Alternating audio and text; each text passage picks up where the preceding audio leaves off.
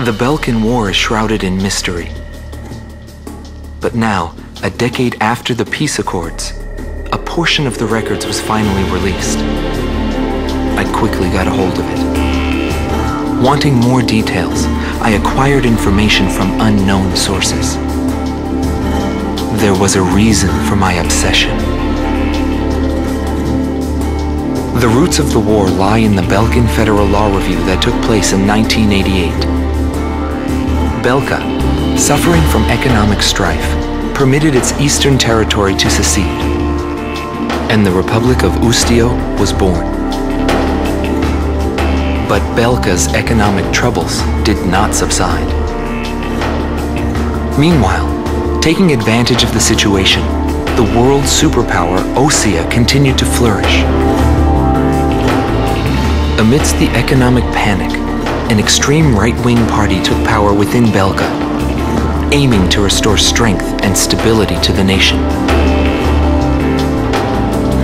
And on March 25th, 1995, with the discovery of natural resources in Ustio, Belka began to invade its neighbors. It was the beginning of the Belkan War.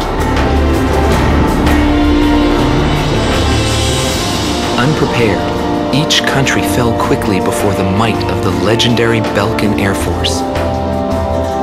In just a few days, they occupied all territories except for the mountain range.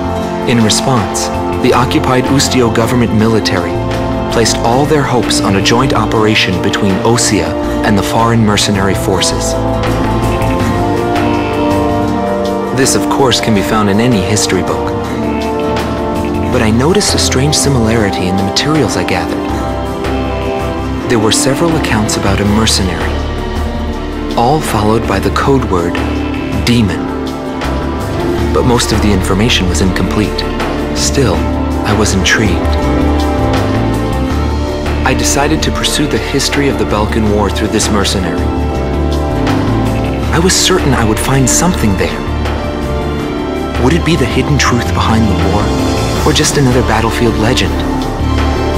I wasn't able to meet the mercenary himself. Actually, it's questionable if he ever did exist. But thanks to some old friends in the military, I was able to track down several individuals who knew him. Soloing is one such man.